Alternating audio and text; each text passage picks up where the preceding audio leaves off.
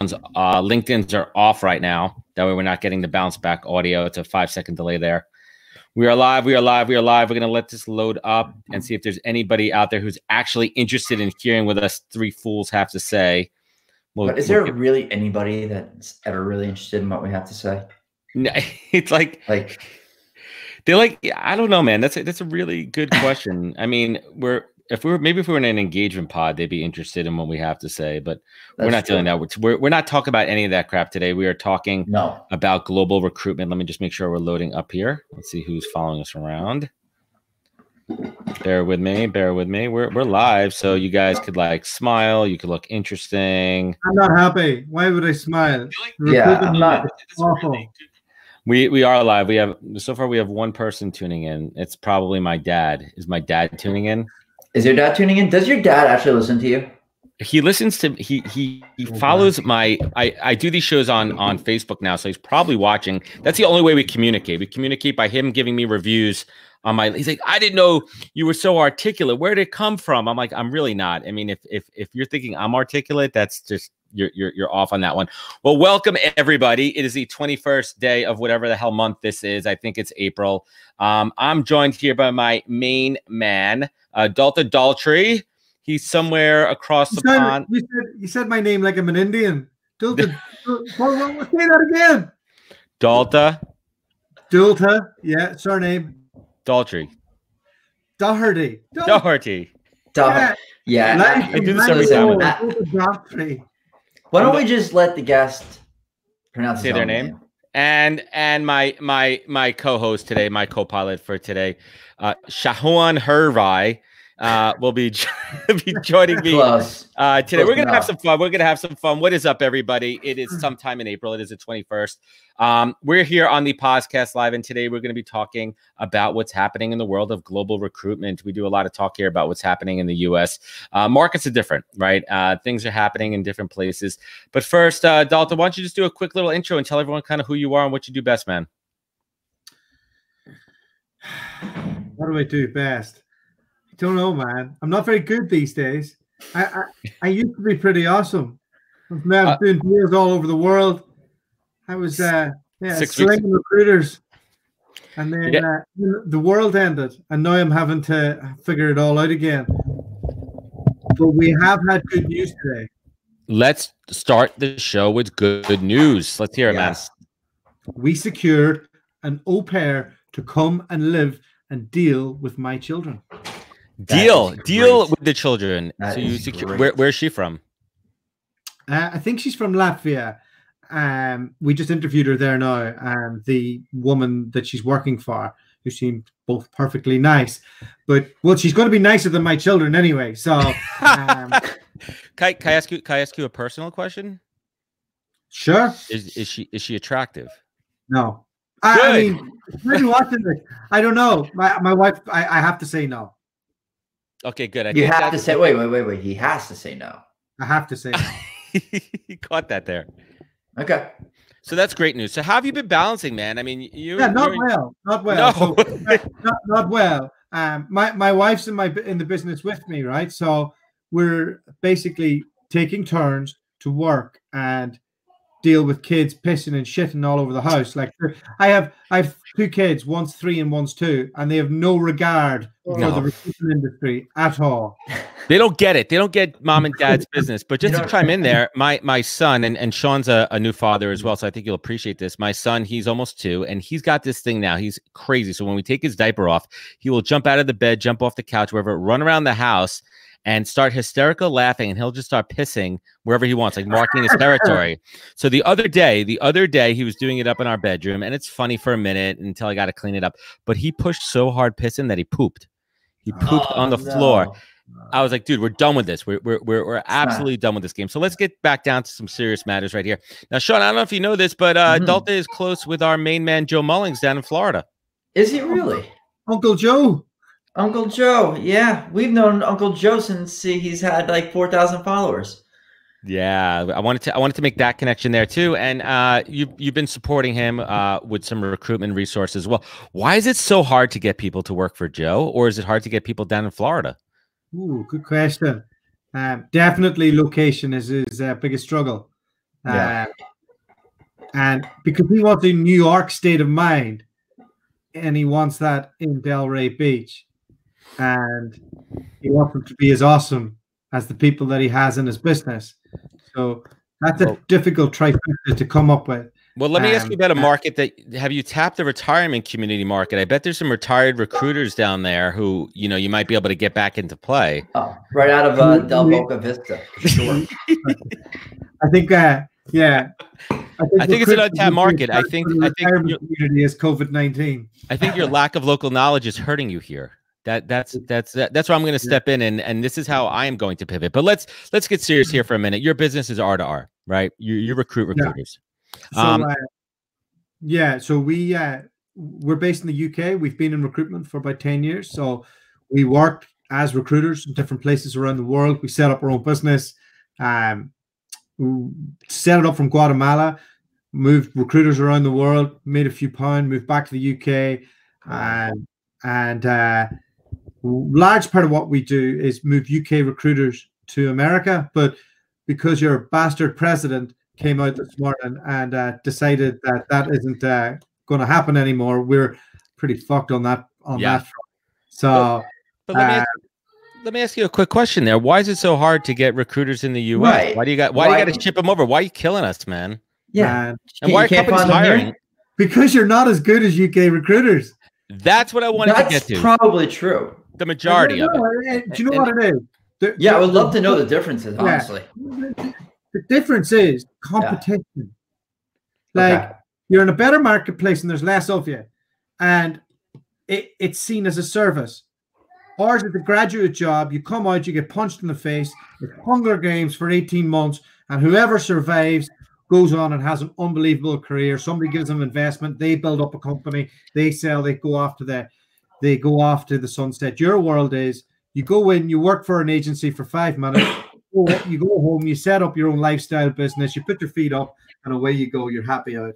That's what I'm doing. You nailed it. That's exactly what I do. I just described your career on it. You literally just broke down my business in 2 seconds. And it's actually something to that because I've worked with a UK-based company and there's a different level of competitiveness and hunger. And I've seen that, man. I think that the US recruiters, and I'm speaking generally, there's a little bit of entitlement. There's a slower pace. And that's the competition factor where you're going to lose. Does that help you out, Sean, a little bit? A little different perspective, a little different spin on this whole thing? So there's that, but also like it's harder to work in these companies, right? Because they're graduate Hunger Games factories, a lot of them. Not all of them, but a lot of them. So like look at the Frank Group and how they've scaled and sold in America. Like it's unbelievable their growth. But it's get them in, who's going to survive, put them against each other, and they're all billable. They're not all. Are you all R for R to other agencies? Like so you're taking people from the UK, right? You're taking recruiters in the UK. Staffing them with staffing companies or whatever boutique firms in the United States. But yeah, so I work within London. I move recruiters abroad. We're now, as of this morning, we will not be moving any UK recruiters abroad anymore. No one. Gates are closed. Yeah, gates are closed. But hey, that's going to create scarcity. So that's good too. So now. You know, who's our next Joe Mullings? You know, hopefully. Sean. Yeah. Hey, what are you kidding? No, it's you. You're the one with the podcast. Yeah, I've a few lined up, right? It's the client side's not hard. The exploration of working with UK recruitment companies to then working with Joe's company is they're completely different. You know, because you guys like to do the 180 stuff. Oh, audio check. Yeah, let's get that audio checked. Yeah, it's interesting too, but there's also obviously a lot less opportunities. Recruiters here are getting let go. It's a slaughter out there. I know really good recruiters because if no one's hiring, they don't need them. We're talking in-house too. There's a lot of good talent out there. So why don't you think about shipping some US people back over? Are they just not as good? I mean, could you find a couple of good ones, or the market doesn't work back the other way? They wouldn't survive in London. They die. They'd be eaten up. No, but like I think like I'm talking in jest when I say they're not as good. It's not that they're not as good. They're not built for being in a room full of 25-year-olds running the gauntlet. people stay in recruitment longer in America, and it's more of a craft and it's more of a career. So while the intensity isn't as high, it's just different. So getting UK recruiters or getting Americans into UK recruitment firms, unless they want to scale their own career and get into management really quickly, it's usually not a good play. So I have a question in terms of, I guess, how recruiters are seen over in your neck of the woods. Good question. Right? Just by the general public, the general, LinkedIn folks and everybody and their mothers. What's the general consensus of recruiters over there? It's improving, but it's one step up from real estate, five steps down from banking. Yeah. Interesting. Okay. But let's spin it around another way. You have UK recruiters that come over here. Are they success? Well, two parts. What's the success rate? Because they're coming over here with a little bit different angle, a little bit different speed. How is that received by the clients? How is that received by candidates? Because I built my business, and the reason that I have a successful recruiter is relationships. Right? I play that long game. I'm not super duper transactional. I mean, yes, in the end of the day, for contingency fee-based recruitment, it is transactional. But those relationships and why they work with me is because how I operate, right? Is there any challenges there when they come on board, when they come over here? Do they hit the ground running? Are they hitting walls? I mean, what have you seen? Depends on the ecosystem around them. That's like, you're a lifestyle business, so it's incomparable. Like they'll be on a ton of major vendors, they'll then be told to go out and get their mid-tier clients. Culturally, some of them, like any of the ones that we've moved across, have done really well, but like they're usually top performers already in the UK, and there's a good ecosystem around them where they're like, I have to, it's sink or swim, and all of a sudden they're getting paid more money than they were in the UK. Girls are digging them more. First you get the money. First they get the money, yeah. But yeah, we're in a new reality. It is a new reality. And speaking of the new reality, I mean, what are you doing about your business right now? I mean, no one's hiring recruiters in the States, right? I mean, there might be a couple of fields, right? Mullings is still hiring. I mean, there's some other fields there too. But what are you doing to pivot and adapt? So the only thing I'm doing in the somebody shut up their child there. Those are yours. Mine. I got one kid sleeping in my angel. That's mine. Yeah, that's mine. He's it's nap time. So it better be nap time. You have no choice. Better be nap time. I'll read him a bedtime story, will I? What are we doing? We're doing lots of things. So yeah, we're figuring out how to pivot in America, which is going to be interesting, which will be US centric. So there are other firms like Joe's that we're in discussions with, that we've put retainer proposals out to. I learned a lot from that initial working with Joe. He's like, hey, this is how we work. Like, give us a retainer up front that engages us. It doesn't have to be a large amount, but it gets skin in the game. You got to have skin in the game. And that's and so we flipped to doing that in the UK as well. So everything I've done the last few weeks has been working with large investors who are either in like life sciences or are in some form of tech, and who are pre-scale. So they were holding back. They were ready for something, and now they're like, okay, send me the best talent that's available in the market. I don't want the bottom rung that are gone. I want the people who are missing out on their bonuses right now. The people who come in and set up something from scratch. Yeah. And it's hard, man. That's really, really hard. So my team are busy doing that. I haven't had time to deliver on everything I wanted to. But now the au pair, it's going to change things. So that's one thing we're doing on the Rec Direct. It's flipped to more client-centric rather than more candidate-centric. Yep. But I've got a senior hire coming in to join me in July to launch our technology practice. So, that's awesome. And what's that going to be? Excuse me? The tech practice, what's that going to look like? Is it an app platform? No, sorry. She's going to be doing IT recruitment into into Microsoft. Recruiting tech. So you're recruiting for roles, not for recruiters in tech, right? Yeah. Got it. Got it. Interesting too. I mean, I had this conversation earlier today with somebody, and we're talking about the concept right now of surviving, and it's about adding value, right? Like being a partner and not a vendor. Finding those opportunities. What else can you do? And it's not about the upfront money right now. It's about fortifying your relationship and status as a preferred vendor later on, right? Like, why do they want to work with you? What are you doing now to help their business? You come at it, you see their blind spots, right? You come at it from another angle. How do you do that right now? So when the floodgates open back up, you're first on their call list. You stay active.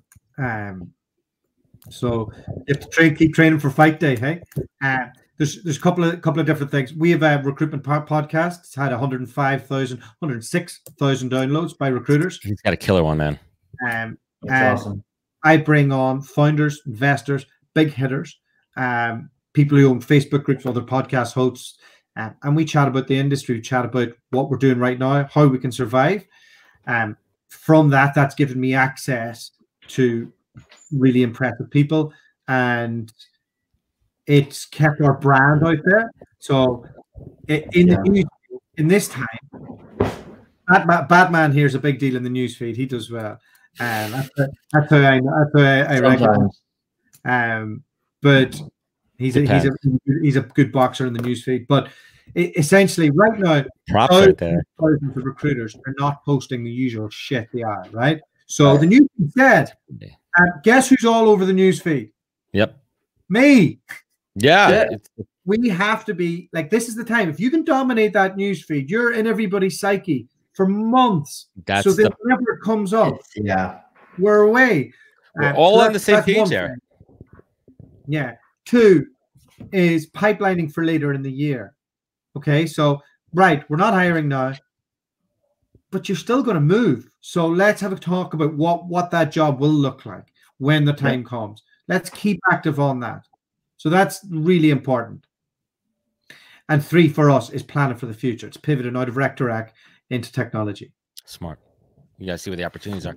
Yeah, I mean, it's interesting too, because a lot of companies, I'm having conversations with them, and it's like, listen, you may not be hiring now, but when we come out of this, do you want to be at the starting line, or do you want to be freaking rounding third base heading from home?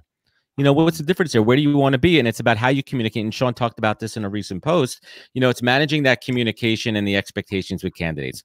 I want to talk to you now about future opportunities. We do not have something open right now for an immediate hire. Do you still want to engage in this conversation? Right. And how do you manage that? How do you, keep that conversation going? Sean, how are you having that conversation right now? I mean, it's simple as that. I mean, it's reaching out in the emails, it's talking, hey, listen, I don't have clarity on this role right now, but listen, I know it's going to come up. It's coming down the pipe soon as we have an ELT meeting or whatever that's going to look like that. I love your background, still want to have a conversation. I just don't know what my timeline is. Does that work for you? Are you open to chatting right now? Does it match with your timeline? What does it look like? And people have been really, really responsive. And listen, I'm not going to sit here and say that it's been like, absolutely, I want to talk to you every single time. Like, there's been plenty of people that be like, no, man, I'm good. Let me know when it opens or when you have something active, right? But it's at least you're putting it out there and you're putting it in front of people that, you're at the forefront of their minds, and you are the one that's, you have their best interests at heart. So 100%. It goes back to the relationships. Now I want to double back to something that you said a little bit earlier, Delta. Like right now, there's so much talent on the market, right? And they have, it's interesting. It's almost like free agency in sports right now. If you're a company that's in a position to hire, you have the pick of the litter. You have so many people out there. And we're not even talking about recruiters. We're talking cross-sector, cross-industries. If you can pay them until September, you're going to be the next big company. Yeah. And for anybody who's thinking of setting up as an independent, this is the best time. I have a buddy who isn't working. He's at home. We're all locked up. So he says, what should I do? I said, fucking jump into cybersecurity. Have a look at that. Jump into Microsoft. Jump into things that are always going to be in demand. But remember, this is the only time these people will ever entertain you. Yep. Like these people would not normally take your call. They'll take your call now. This is your turn. If you want to set up an agency now, you have your conversations with these people. You ask the right questions. You study what they do. You be there. You be their friend. And then on the upswing, they're your clients. Like, this is a free thing for anybody who wants to settle. So many people are not doing it though. I say all that. And another tip that Mullings told me is like, go back to all of the candidates that you've placed over the last 2 years, reach out to them, call them, check in on them, see how they're doing, man. Because two things: one, they might have gotten let go, and they're a good candidate because you placed them before. Right. So that's an A-list candidate you could put back on there. And two, you could ping them and see what's happening in their business. Maybe they're in a position to be a hiring manager right now. I mean, now is the time for that. If you're just sitting around watching Netflix all day and jerking around, you're going to lose. Yeah. The upswing's going to happen. Like, but it's going to be a different world. Like, it's like, who knows what it's going to be, but the oil price going to zero today. Negative. Yeah. It's crazy. That is fucking scary. So I don't know. People aren't traveling. Airplanes aren't flying, right? It's.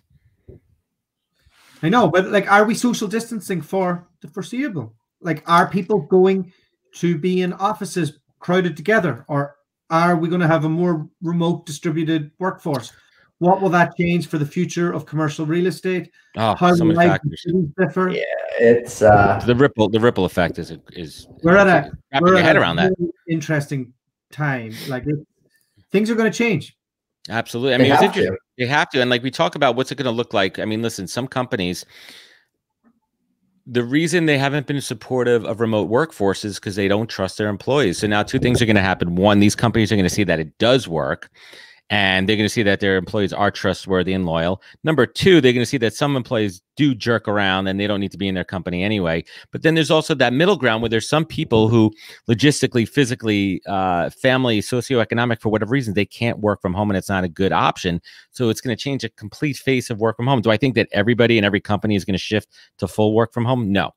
There's collaboration. There's industries where you need to be there. You need to have face-to-face interaction. It's an unknown. What's it going to look like? I think it'll be a three-pronged thing. Not a four-prong? I think you mentioned 4 prongs once before. You can stick to 3? I just kind of mix stuff up. We'll keep it to 3, and if you have another thought, we'll go to 4. Okay. Well, I'll barbecue it anyway. So, I think we're still going to have people in the office. If we're talking about general industry or we're talking about the recruitment industry, if we look at a recruitment firm, right? America is further along in terms of trusting its people than the UK-centric models are, but we're going to catch up quick now. Right. And I see conversations are so different in the last few weeks. Like, founders are starting to talk to their NEDs. They're trying to work out, like, what's this going to look like and how can we attract the best people? So now we figured out that people can work from home. Who knew, hey? We're still going to have the young people coming into the industry who need to be in the room, because we don't have the management to be able to train them remotely yet. So that process will take a long time. All right. Then we're going to have the people, because we have these real estate contracts for X amount of time, we're still going to have people who work in the office 1 or 2 days a week. All right. So they're in there.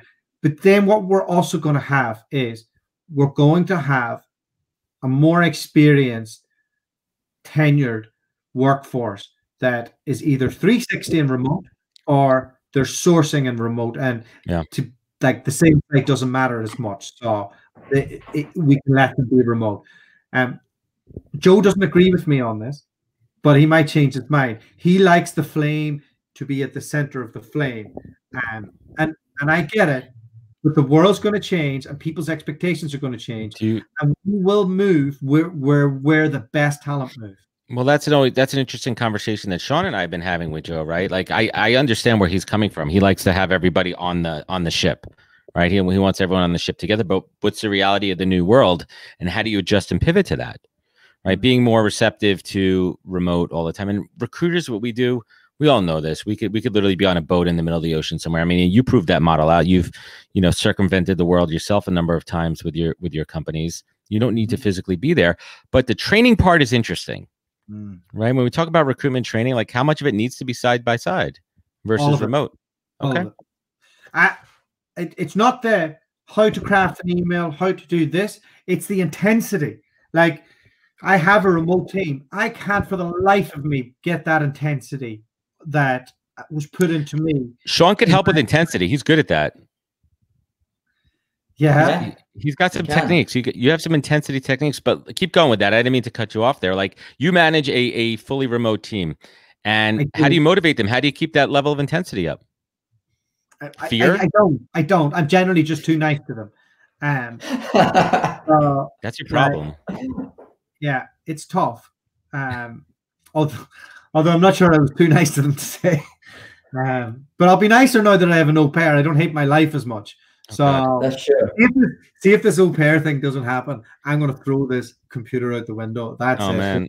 Has she been screened? Has she been tested? Jesus. I don't care. I don't care. It's a risk you're willing to take. These kids are up your ass. You're affecting the bottom line. I'm the oldest person. I'm the one at risk. I'm taking it. My wife's younger. My kids will. You're the highest risk in your house. I never thought of it that way. Jeez, I guess I'm the highest risk in my house. That's crazy. Where were we before you distracted me? Oh, yeah. How you're motivating your workforce. Yeah. So, like, it has to be, like, the sales side and the intensity is hard. Like, you know, when you're in a pod and you're hearing people doing calls, and you're like, oh, should I or should I not? And somebody's going, go on, just do it, you know.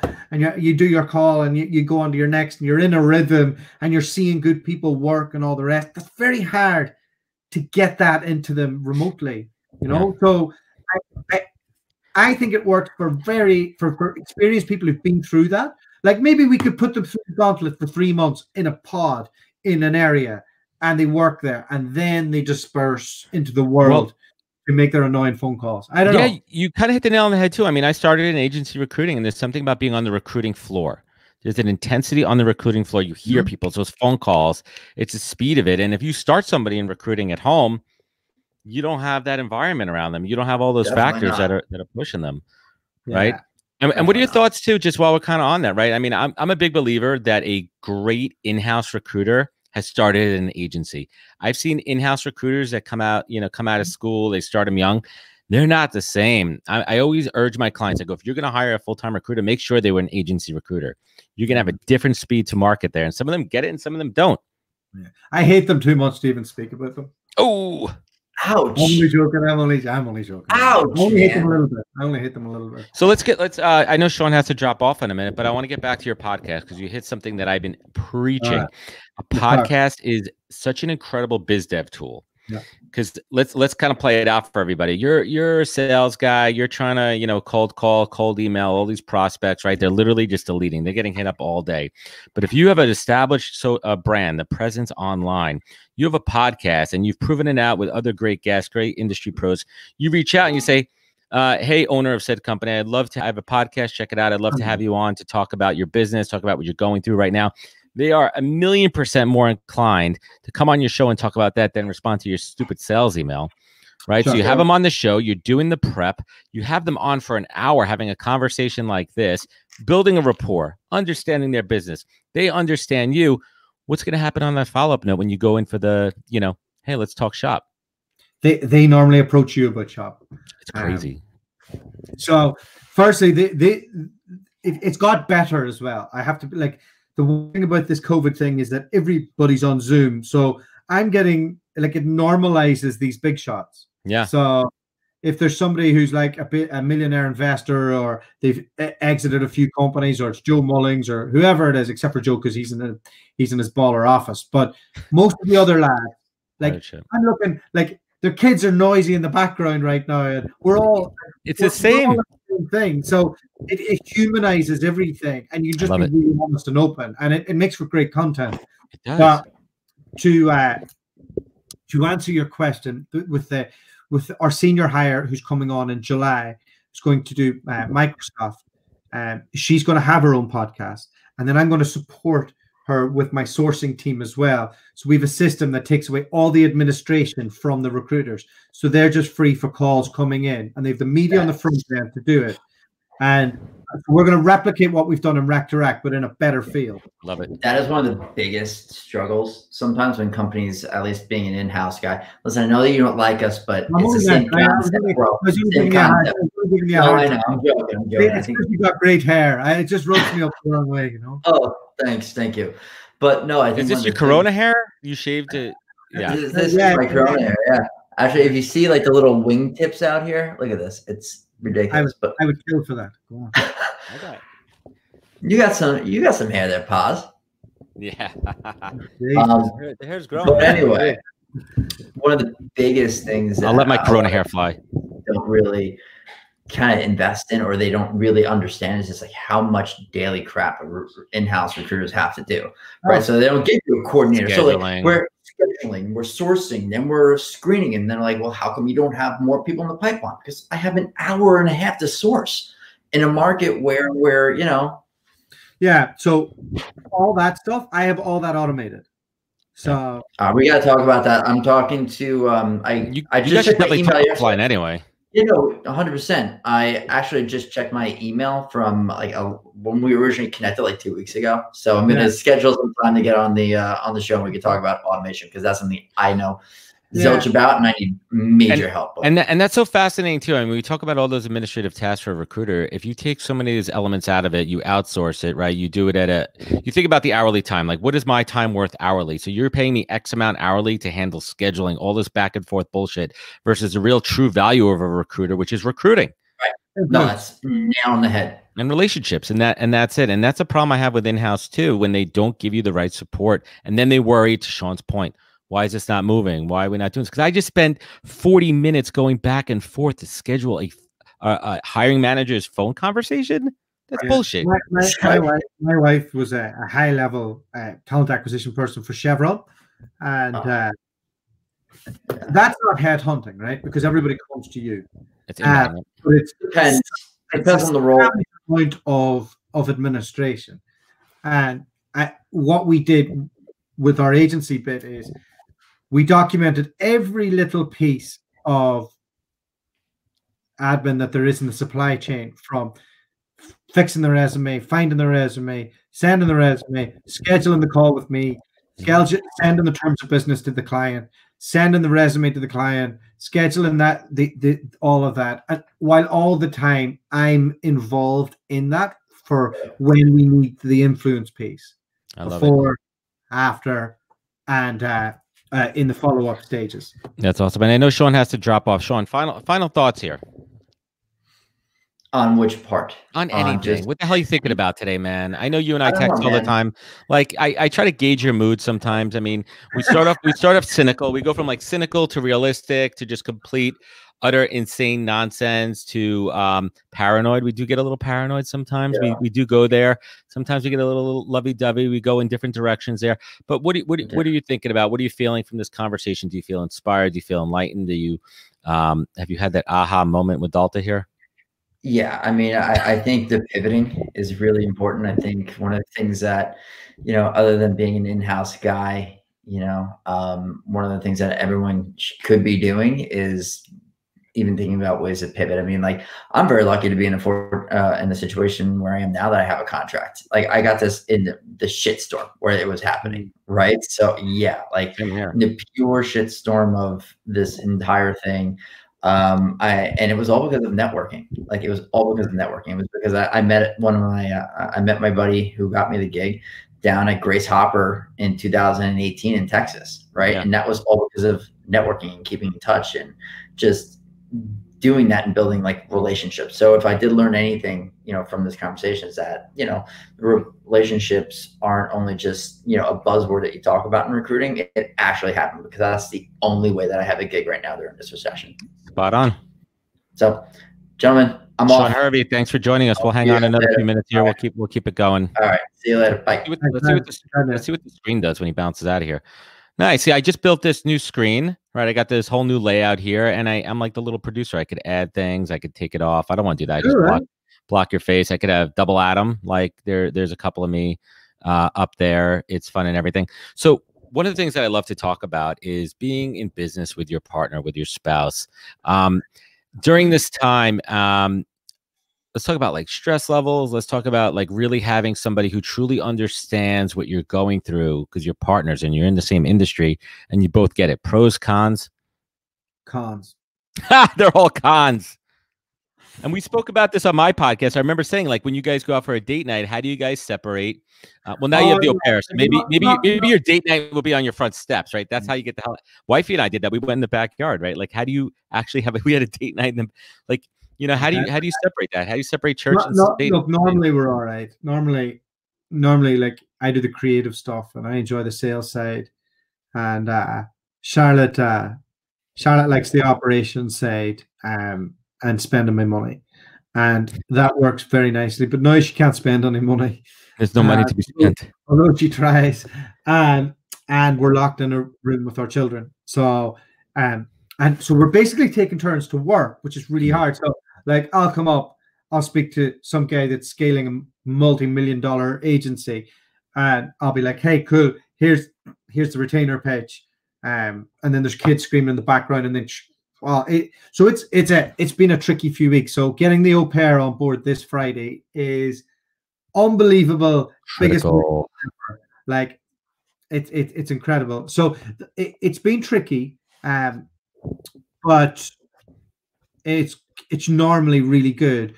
And one of the things that myself and Charlotte did when we first met is we worked on a farm in Queensland in Australia, and we picked beans for 3 months, and that was like we lived in a caravan. It was dirty, and we had to pee outside, and we did that for 3 months. And you do that to get your second-year visa in Australia to stay when you're a backpacker, and that kind of bond together. We figured out, like, no matter what, okay, we can kind of dig in and make things happen, and that's what we're doing now. We're in absolute the thick of it. Like it's tough. But I'm optimistic about the future. I'm not just saying that. I really am. I'm excited. And I know that there's an upside to this. It's a positive mental attitude, right? And I think that folks like us that, you know, have been through it before, we've been through adversity, we know what it's like, and we have the infrastructure too. And I think we also have our brands to fall back on.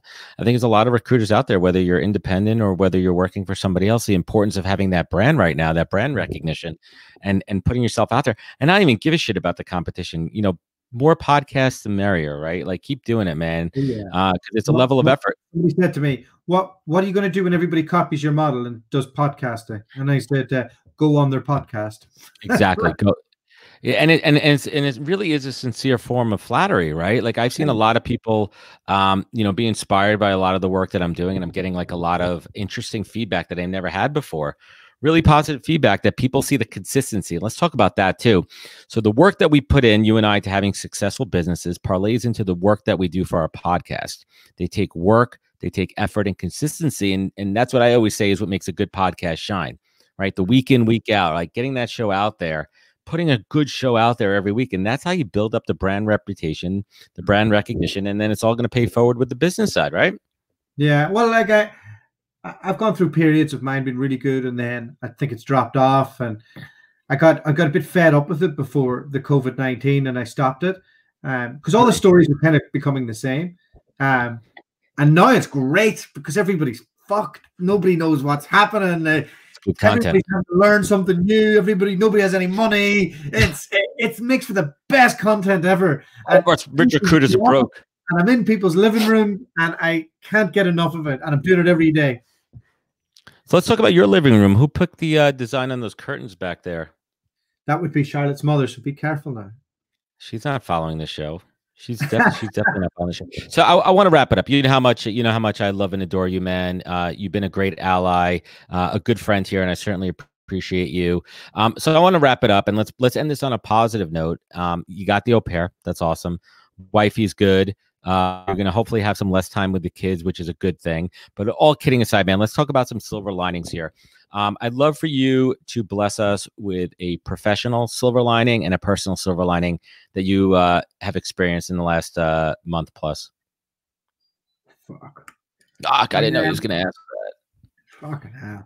That's a wanky American question if I've ever heard one. It's okay. Come on, you got to get. You're going to ask me that at Thanksgiving or something. Let's end it at that. I'm too cool to answer your questions on that. No, professional, I would say.